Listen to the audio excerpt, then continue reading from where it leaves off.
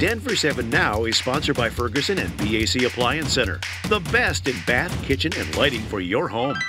I'm Shannon Ogden with the latest from Denver 7.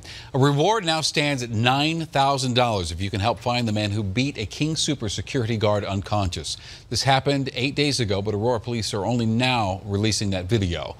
That guard is in his 60s. You can see him follow the shoplifter out of the store. This is on East Mississippi. When that man turns around and just starts swinging. A witness finally comes to the rescue, but not before the suspect delivered a kick hard enough to leave a boot print on the guard's face.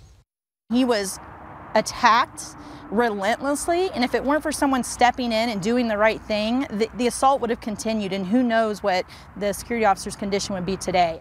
Amazing. And that security guard is resting at home tonight. It could be weeks, maybe months before he recovers. The city of Denver has to be counting down the days until Club Onyx's lease runs out. The latest of many incidents came overnight. 2 employees there were shot in the arm and foot by 2 people they'd kicked out of the club.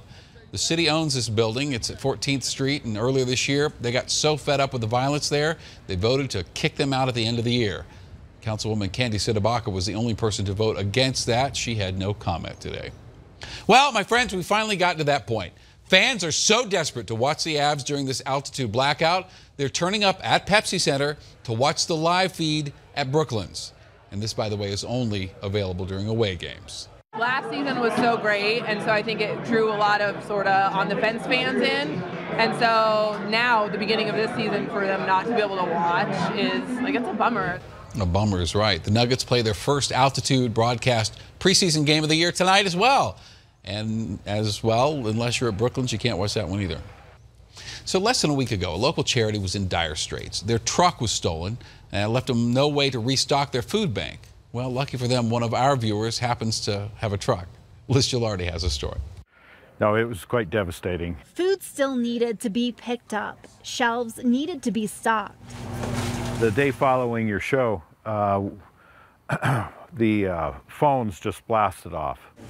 An overwhelming response after someone stole Mean Street Ministries' box truck. The food on this table was picked up Monday morning by a brand new volunteer. Watching the news, as I always do every morning, and I heard the story running and that their truck got stolen. And so I told my wife, I go, hey, I could do that. I have a truck.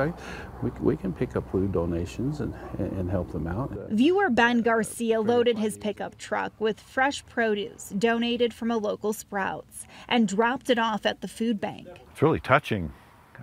People I've never even met before, willing to spend their mornings and with their truck, picking up stuff with us.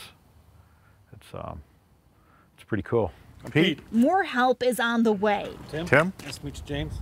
I'm Ryan. We told James Fry, the ministry's founder, to meet us at a company called 3R Technology Solutions. Well, this is awesome. It's our extra truck. A truck they are willing to donate. This is perfect. You think it might do the job or what? It's bigger than the one we had. The company's CEO, Pete Mickelin, says he talked it over with his partners, and they all agreed it was just the right thing to do. He also knows how it feels to have a truck stolen. This gives us an opportunity to give back, make a difference. They had their truck stolen, and that's rough, and we've experienced that. So hopefully, this will give them an opportunity to pay it forward. It will no doubt make a huge difference. Without this food bank shuts down. This is my baby. This is our first truck.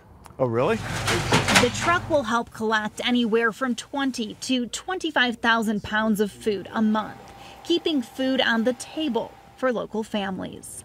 Liz Gilardi, Denver 7. You know what? You all are very nice. Thank you for that. This has been your Denver 7 on-demand update. Thank you for watching. We'll have another one later for you, and download the Denver 7 app for breaking news and alerts. I'm Shannon Ogden.